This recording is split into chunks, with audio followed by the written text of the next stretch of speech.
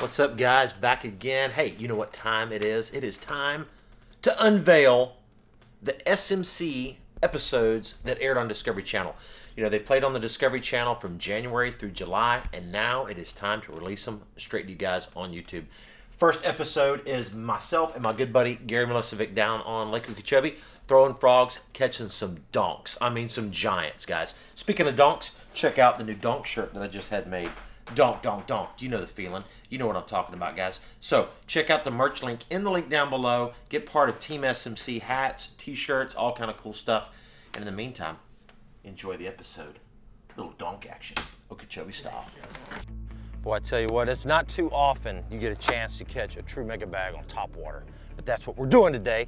Right there, little frog. What do you think? That'll work. That will work. That is the color.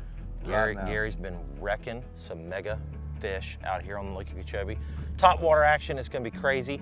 That, and also, hey, I brought this little, you said the live target bluegill, and you've got the bigger version. I throw the bigger one. And I've got the small one. We'll see what happens. But I tell you what, man, it's been years since we've been able to fish together. A long time. But I tell you what, we're going to do some damage today. It's going to be a lot of fun. Top water frogs, Okeechobee style. All I know is I'm ready to go fishing, dude. I'm ready Mega to go bag too. alert. Mega bag alert. I'll dump you in, dude. All right, You let's ready? go. You ready? I'm ready. Looks juicy. Man, I can't wait to hear them cannonballs go off. Kaboom! We're hit. Kaboom! Oh. Look at all this eelgrass in here. Beautiful, beautiful spawning area right here. The thing about Okeechobee, guys, is number one, there's giant bass in here. Number two, they're shallow year-round. So it's like the best top water, swim bait, swim jig lake of all time. I mean, people ask me all the time, what's my favorite lake? Okeechobee. Okeechobee. We're gonna show you why. I don't want to cast without Scott casting first. Could that be shame me put one in before he does? One bites on first cast, you gotta shake them off. That's what Dad says. Can't catch one on first cast. Big flat right out here, a lot of eelgrass, a lot of reeds scattered out, and pretty shallow. You know, here on Okeechobee, you want to look for places that look like this. Got a lot of scattered cattails. It's got hydrilla mixed in, got some eelgrass mixed in, and hard sand bottom. Here's the key, guys. That's hard bottom right there, okay? About 3.5 foot deep, but hard bottom.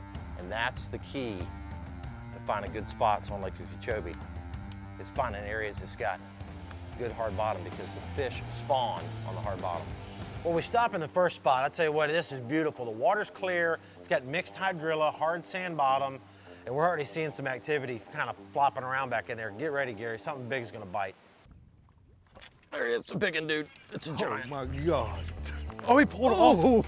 It was a freaking, that was 8 to 10. Easy.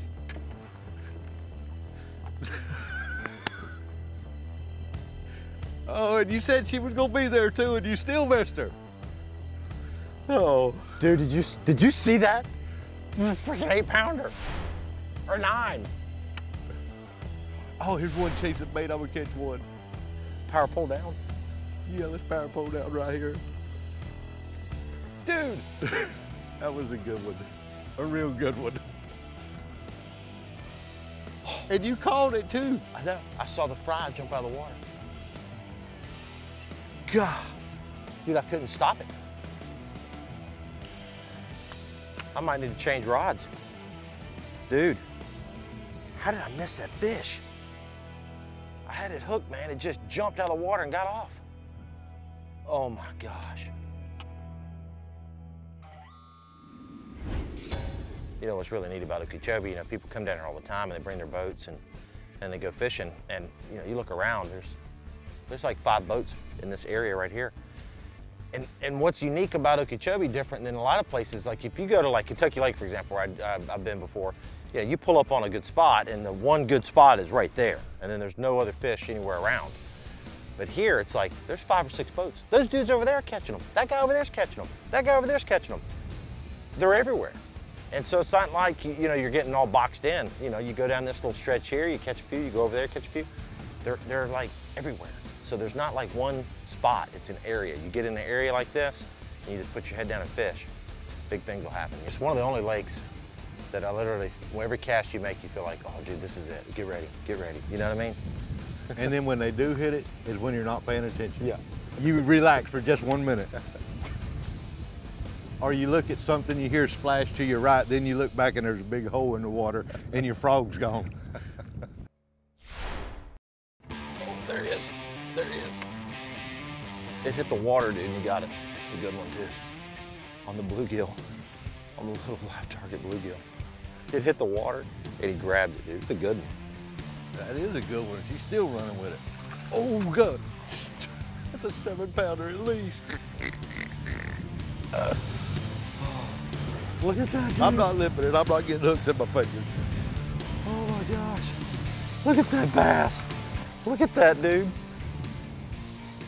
On the live target, too. Dude. Look at that thing. That is a good one. It hit the water right by those cattails. I found my new favorite little toy. Wow. Look at that bass, guys. Look at that. I got to catch up with you. Hey, Gary, get to work, man. Stick her in the box. Oh, man. It hit the water. She went, oof, got it.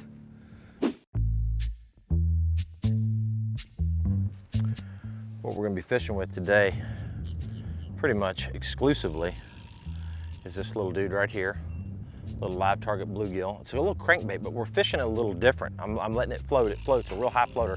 Got it on P-line X-braid, and I'm basically letting it float, and I'm just twitching it and letting it float back to the top, twitching it, letting it float back to the top. That's number one. And the other one, which I'm throwing a dark colored frog, is my frog. This is my live target popping frog that I designed for live target.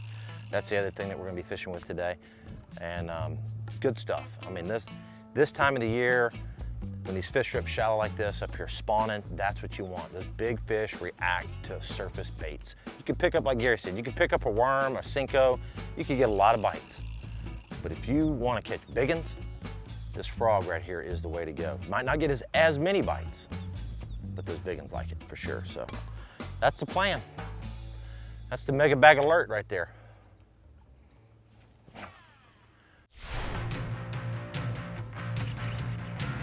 Good fish? I can't tell. No, little one. Felt big in that grass. I know. Well, little ones will eat it too. I like it. Looking for your mama. All right. That one just came up just barely. I mean, like, Just I had to sucked- wait a minute. Like, it didn't even have it, but it had just sucked it down. Tiny one. Today is really going to be an example of just sticking with the top water like a frog, and let's see what happens. You know, people ask me all the time, what's my favorite lake to fish? And I always have to say Lake Okeechobee, because year-round, it's a fantastic fishery. And when you talk about tournament weights and big fish, there's nothing that beats this lake. I mean, right now, they're catching, what, 30-pound bags, 35-pound bags? God, it's unreal right now. You go fish a tournament, I come in with 27 pounds, think I'm gonna win it, and I'm not even in the top 10. Right now, if you don't have 30 pounds plus, you're not winning it. It's crazy right now. That is so crazy. Oh my God, there's an 8-pounder, dude. 8 or 9-pounder, 10-pounder. Holy man. On a bed right there with Right that there. I thought female. I seen her down there when I pulled Oh, look up. at her right there. She's right there. She's underneath the pads right there. It's a 10-pounder. Oh my gosh, dude, it's a 10-pounder. We got to power pull down and catch that fish. She's paired up. Wow. Did you see that, guys? I don't know if you saw it or not. It's 9 or 10 pounds on that bed right there. Yeah, Lake Okeechobee is a big lake and there's lots of places to fish, but let me tell you something. When you find a place that looks like this, clear water, hard sand bottom, scattered hydrilla, eelgrass, and reeds, hang on. That is where you want to fish, because let me tell you something. These fish spawn so long down here that they're always in those spawning areas. So when you find a spot like this, that's the right spot to fish. The best way to throw these frogs, guys, is on braid. You know, you don't want to throw fluorocarbon. You definitely don't want to throw regular monofilament. I'm throwing, again, P-line X-braid. This is 50-pound X-braid. You could go to 65, depending on where you're fishing, but here, you got enough open water that 50 is good. If you're fishing like Gunnersville, that's just a mat of grass the entire cast, sometimes 65 is a little better, or I might even go to a longer rod. This is a 7.3 frog swim bait rod right here. So this one's perfect for what we're doing because we're trying to just give that bait a little action, a little pop, and trying to keep it in the strike zone. As you can see, guys, the weather is pretty bad right now. We're dealing with some storms. I'm hoping that we can kind of dodge a lot of them today, but all day today we're gonna have to have one eye peeking out for those storms because you don't want to get out here in Lake Okeechobee and get stuck in a lightning storm. It's dangerous. There you go. There you go. There you go. Hey. Nice. Little 2.5 pounder. Yeah. Yeah, they're starting to, I think what's happening is these fish are moving up on the beds because we just saw that big one and 3 more, you know, fish that size. Come out of this rain suit. Man, we have got rain all around us, dude. Oh, a giant. There's a giant. There's one of them mega ones. Look at her run. Oh my gosh, oh my gosh. You got power pull down? Yeah, power pull down. She's coming right in front of her boat. Look at her run. Oh my gosh, dude, she's a giant. She's a giant. She's gonna jump right here. Ooh, biggin, biggin. Man, she's strong. Oh yeah, good job, dude. Yeah, we got our hands on that one. Dude, how about that? How about that, just when you thought. The frog bite is back on. Dude, that thing was a giant, bro. Awesome job, man. It's a good thing about catching big fish. You put your whole hand in their down mouth. their throat. Dude. What I'm talking about. 3 more, mega bag. Mega bag. 3 more. We'll three catch more. them. 3 more. Come on. Rain, hold up right there. Just hold up right there, Rain. We need 3 more of these for a show. What do you think, guys? Think we can do it? I think we can. I think we can.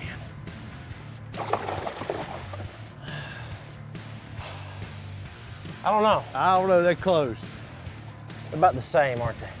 But that one back there, had one of them dog collars around it with spikes sticking off of it. And it said, come get me. That thing was mean looking. All right.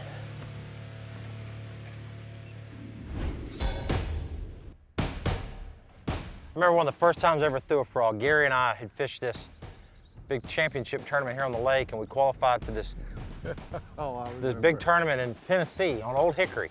Yep. And we're fishing this big mat of grass. And we'd caught some fish in there in practice. And for whatever reason, we weren't getting bit on worms and spinner baits and everything else we're throwing. And we looked around the floor of the boat and there was a frog laying there on the floor of the boat. And we hadn't thrown a frog all week. And I picked the frog up and I tied it on, I had it on monofilament, didn't even have it on braid. Tied the frog out and I went, I don't know. Gary said, well, just throw it. They ain't biting nothing else. I threw it out there about like that. I said, okay, and I twisted it one time, about a 6.5 pounder, just engulfed it. And boom, catch that one. A little while later, boom, catch that one. Then we started taking turns with the frog. What did we end up finishing? 5th in that tournament? 5th. 5th, got 2nd big fish each day, won 10 grand. That was the first time that I'd ever traveled out of the state of Florida for a bass tournament. You know that? That was the first time. Was it? That was the first time. Huh. Very first time. A long time ago. It was, man. That was neat. You know, it kind of all gone full circle now. Now, 20-something years later, we're fishing in the same boat, fishing frogs again. That's It's good stuff. You know, I'm noticing something. You know, the storm just went through. The wind was blowing really hard, and I don't see the activity that I was seeing earlier, but the little bit that I am seeing, it's regards to bait. I'm seeing bait fish jump out of the water. I'm seeing fish chase them. I might switch over to a white frog and show them something a little different. Oh, it's a big one. Oh, it's a giant, dude. Want me to go to it? Yeah, yeah, it's a monster, bro. He's stuck in this grass. I see if you can get it. Oh, God. Let me get it, let me get it. Oh, Oh, oh, oh, yeah. how about that? The mega bag is going. Look at the frog she ate. She inhaled it. Scott, that was a good call. That's another mega fish right there on a white frog. If you catch one more on it, I'm changing over to white. Think about pulling me in the lake. Well, I set the hook on that fish. I mean, literally, I stutter stepped forward. I didn't know what was going on. I didn't know if it was 7 pounds or 12 pounds. It was a good one. The white one on. We've been throwing the dark colored all day. Look at that, guys. Look at that. Oh. I'm not even gonna say anything. I'm not gonna say anything. We'll put it in the box. We'll keep fishing. We got a little bit more time. Boy, there's a boat coming by. We don't want the boat seeing gorilla hole.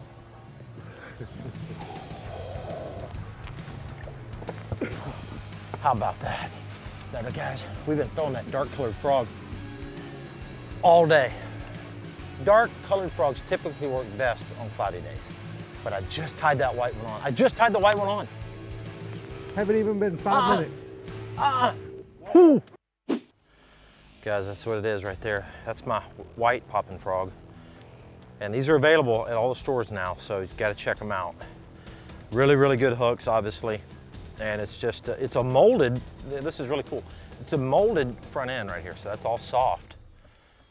And it's just, I mean, it's good. I've caught a lot of big fish on this thing. But again, we made a little adjustment. Been throwing the dark colored all day long. And after the storm, we just hadn't really seen anything really roll on our baits, but we've seen several fish blow up on bait fish. And that got me thinking, you know, if they're chasing shiners or chasing shad, the white might be the deal. Oh, that was dude, that was one of the coolest bites. It didn't really even blow up on it. But when I set the hook on that fish, dude, it pulled me back hardcore. I know, I saw all the hardcore, lily pads yeah. laying over.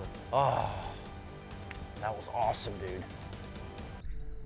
If you guys hadn't been subscribing to our YouTube channel, be sure to check it out. It's the Scott Martin Challenge on YouTube. And it's full of tons of cool things, you know, little fishing trips like today, along with all the tournament footage that we're doing, all the FLW stuff, all the day-by-day stuff on the FLW tour. Really packed full of some pretty cool stuff and a lot of fishing tips too. So be sure to check out the Scott Martin Challenge on YouTube and let me know what you think, guys. It's fun. We really enjoy doing that. Well, that's 3 big ones, dude. I mean, that's probably 22, 23 pounds. I mean, that one was pushing 8 and the other ones are over 7 for sure. Dude, I hate to do it to you, Gary, but we gotta go, man. I mean, that's some bad stuff right there. That's like lightning. It is black. Looks like little tornadoes popping out. But I tell you what, dude, we came up short on putting the mega bag in the boat, but we actually had 5 giant fish bite. And we're gonna show. I think we have more than that. You missing a couple. Yeah. Come back here, let's show everybody what we got. These are awesome, dude. Just like old times, man. I mean, it's been years since I've been able to fish with you. We've been so busy doing our things, but man, awesome stuff, dude. Awesome stuff. This is yours over here. We'll grab them all. Dude, look at that, guys. Look at that. Look at that. Ho! Okeechobee at its finest right there. The first one I missed this morning was bigger than all of these. It was like 2 of these. Yes, it was. That was awesome, dude. How about that, guys? Frog fishing at its best. We said we were gonna catch some big ones on top water. We got it done. We did. And if we could have more time here, open today, that box up. I think we'd have got some more. Oh yeah, absolutely. We're gonna get a couple good pictures here, let these fish go. But guys, how awesome was that? I tell you what, dude, we have to do it again, man. Me too. We have to do it again. What we need to do is we need to fish a team tournament, show them what's up. That's what we need to do, just like old times. Just call me. You know I'll fish it with you. Man, guys, hope you enjoyed watching today's show. Stay tuned next week. We're gonna be on a new lake with a new challenge of some sort. Thanks for watching the Scott Martin Challenge. We'll see you. Boom!